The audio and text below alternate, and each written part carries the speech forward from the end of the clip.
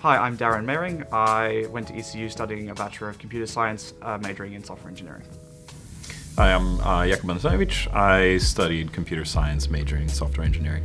I went straight out of high school with an ATAR, the standard procedure that every high school kid does these days. I did a couple of years of university before this, and then I came over to do some work as a tradie before actually, and then I actually came over to ECU to finally sit down and do something. So I came through not using an ATAR, but I came through just to put in an application. I got accepted for the course.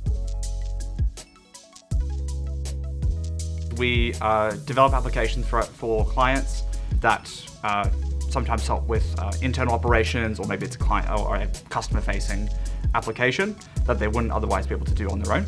So IBM comes through and they kind of bolster their ranks of the skills that they already have, and we help them develop, sometimes even design the solution from scratch.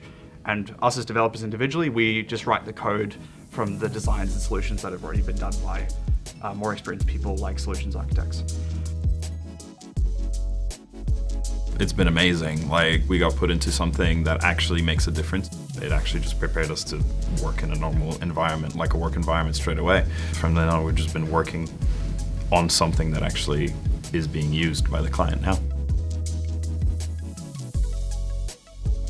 Zero in on your studies and be sure of what you're studying and whether it's something that you can be passionate about. Because if you have that passion in your work when you use the degree, you'll be able to work really well and you'll excel just by doing what you love.